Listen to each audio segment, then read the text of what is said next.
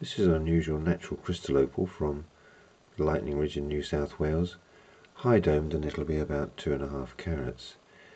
It's one of those stones you can just about see through, and within the crystal and across it you've got small flashes which give you this duck egg blue colour across its surface.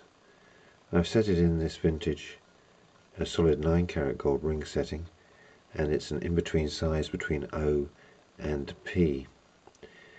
Essentially this ring style is for a gent's sort of pinky finger, I think, but obviously could be worn by either sex. Just an unusual stone to come across in a nice ring setting.